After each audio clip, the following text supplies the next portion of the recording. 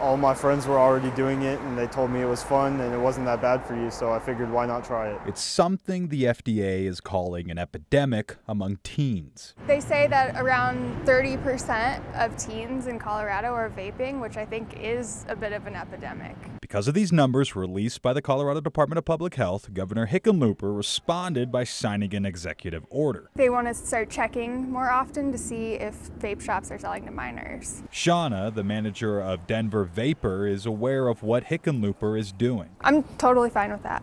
Every single employee that works here knows to card everybody, and so if they want to check on the vape shops and make sure we're not selling to minors, I think that's great.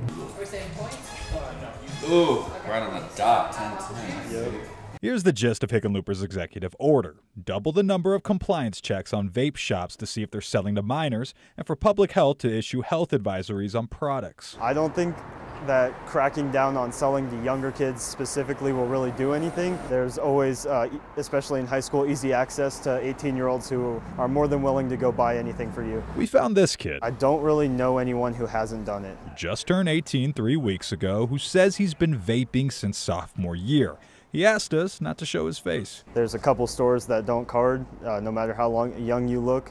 So I would just either get one of my senior friends to buy it or go to one of those stores. We do occasionally get teenagers that come in and try to get a vape. There's one more piece to Hickenlooper's executive order. He recommends raising the vaping age to 21, something our state legislature will have to discuss when they return to work next year.